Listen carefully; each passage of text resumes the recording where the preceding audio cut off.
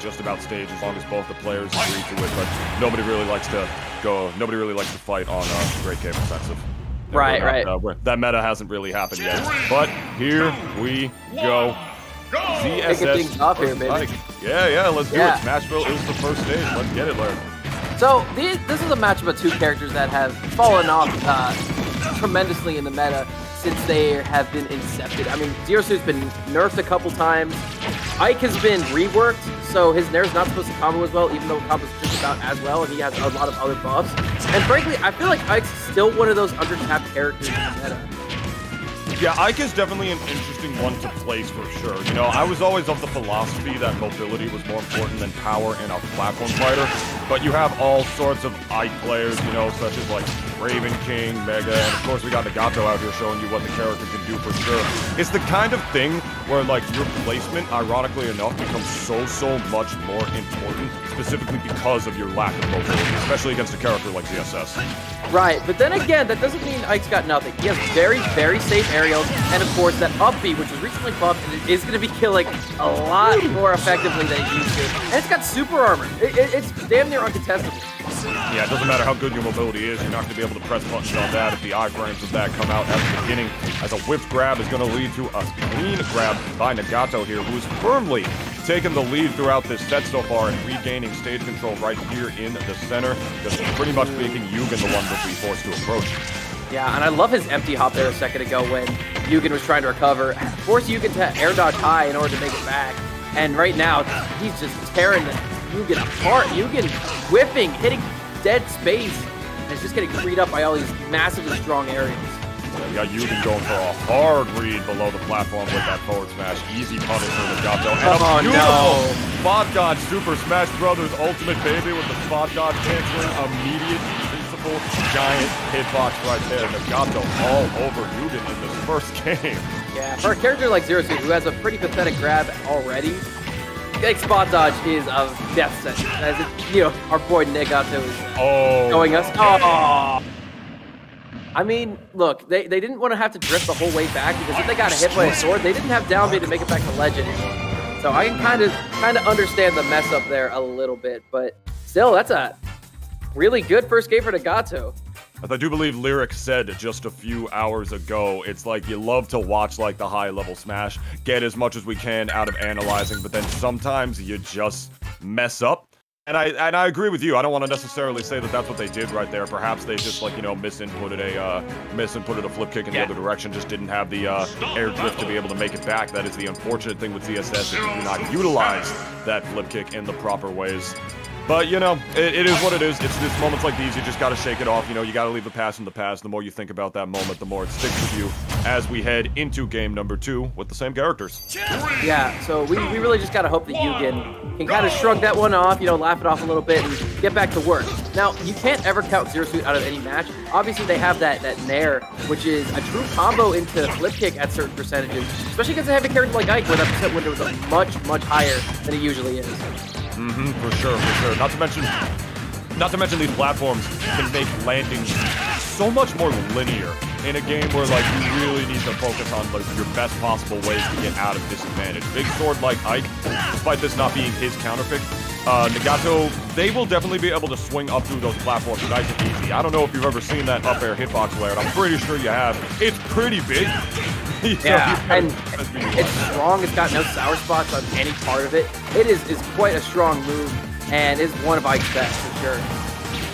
Definitely a matchup where you gotta like utilize flip kick to the best of your ability, play a little bit more of a keep away game. Saw what they were going for there with the down smash paralyzer into the new flip. Probably trying to set up a flip kick, but nothing doing. Messes up the jab block that time around, and the dash attack will do it. Yeah, dash attack, one of the moves on Ike's kit that has been recently buffed. And another thing, right now, it seems like Yuugen's doing a good job of trying to get their mix down properly. A lot better job than they were doing it last time. And I think they're going for a lot more Zair pressure, which is really good against swordies. I think that's one of the things that put ZSS over many of them in this game. Yeah, that mobility is just so crucial for being able to go around giant hitboxes like that. You don't have a good way to really work around the swordies in this game. You know, your Ikes, you know, your Aegis, you know, your Violets, your Clouds. So you're definitely going to have a bad time. Good wake-up boost kick, though. That'll be the stop.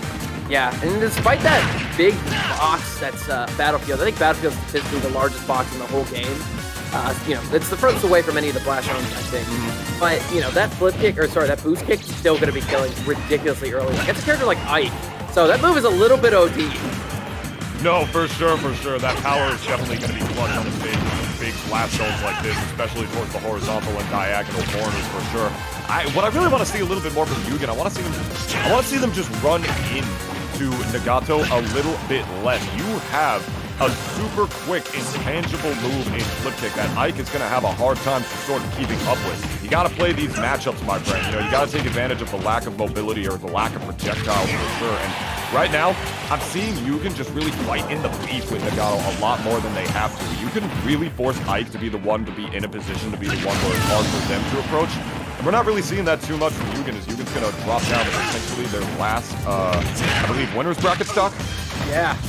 And another thing, too, that I feel like Negato's playing really well, they're holding center ridiculously well. It doesn't ever feel like Yuugen has a solid holding on the center of the stage. Now, right now they do, but again, it's whiffs like those that are going to allow Negato to get back to the ground and give himself a lot of room and a lot of ability to just kind of hunker down and prevent Yuugen from coming into it.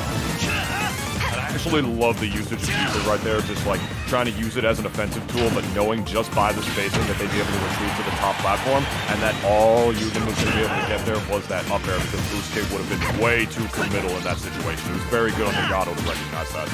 Yeah, speaking of committal options, though, a lot of spaghetti from Yuugen at the ledge, but a nice raw up B from center stage. No setup required. That's going to be killing off the side. They're at 69%, but then again, this is Zero Suit Sandwich you're talking about. They can even this thing up right quick.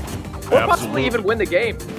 Yeah, it's true. Just take a couple of good grabs, a couple of good tech reads, or oh my god, Yuugen going for absolutely broke right there. Trying to end this stock immediately for Negato right here. It's going to be forced to play neutral with them again. I gotta say, Yuugen is playing a little bit more carefully this time around, running in with shields, a lot more calculated in these grabs, a lot of short hop forwarders that I am seeing from Yuugen over and over and over again, recognizing that they're working, actually reading the roll read right there, but just unfortunately mistiming the down smash. But it won't be their downfall layer. Yep, they're going to make it back to ledge with that tether side B recovery. Flip kick back on to give themselves a lot of space. I like it, baby. They're going to not catch the roll back, but they're going to roll back themselves. Negato not seeing them. Negato keeps himself pretty safe. He's on the top platform, though. I don't like that option that much. I feel like it might have been a misinput, but we are still seeing Rift City right now. No one has definitive advantage, and then Negato throwing out that sword to catch the dash in on Yuugen's part. Yuugen not able to get the shield up in time. Negato's going to edge them out right quick. End of that match. Very, very close game 2, but it is going to go to Negato 2-0 in the set. They advance to the next round, winners round 2, whereas Yuugen falls down to losers bracket. That was a really, really stressful last couple of situations there, though, bud. It was, though. I love the adaptation on the part of Yuugen, though, like recognizing what hitboxes are safe in the neutral against Ike, trying to go for a lot more approaching and cross-up forward airs, short hop macro forward airs, I should say. And I don't know what that paralyzer was on the platform. I don't know if they were trying to do some wacky-dacky creative shit, or if, like, the B button just, like, looked more appetizing.